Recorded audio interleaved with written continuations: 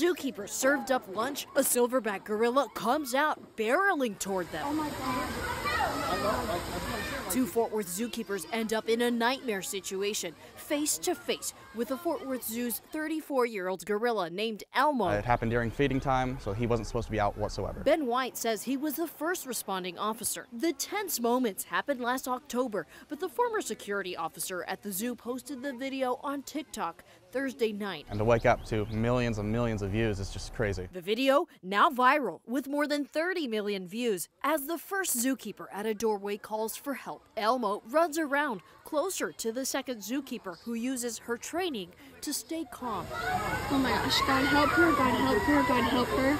Zoo visitors watching, terrified, and praying. Because obviously we don't want another Harambe incident. She tries to stay out of sight, and when Elmo runs in the opposite direction, she books it to the door. The animal is much, much stronger than we are. That's Florida-based biology professor Dr. Billy Gunnels, an expert in animal behavior. Unfortunately, it looks like the zookeeper did every single thing they could appropriately. If she didn't have that reaction, how bad could this have been?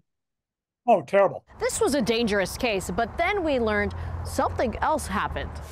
Who gave him a cigarette? Yes, that orangutan is holding a cigarette and taking a puff. The Fort Worth Zoo telling us they never thought they'd have to address something like this, urging guests to avoid potentially harming an animal. Will an orangutan smoke? Yeah, they will.